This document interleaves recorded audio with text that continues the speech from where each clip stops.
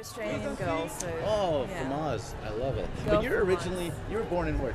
Kathmandu. Kathmandu? Wow. Yeah. Until how old? Till I was 8. 8? Well, you have an Australian accent. Yeah, because I moved to Australia. Yeah, oh, because I mean, just they say that people retain their accents up until they're 7 years old. But if you were born in Kathmandu, and then Well, no, because my dad's Australian. I acquired his oh, so accent. you were in Kathmandu, grew up speaking English. Yes, well, I grew up speaking 3 languages. Now I can only remember English, just am- barely. Chulby's I'm very more good and at more- correcting me on my grammar. No. Somebody has. She speaks perfectly.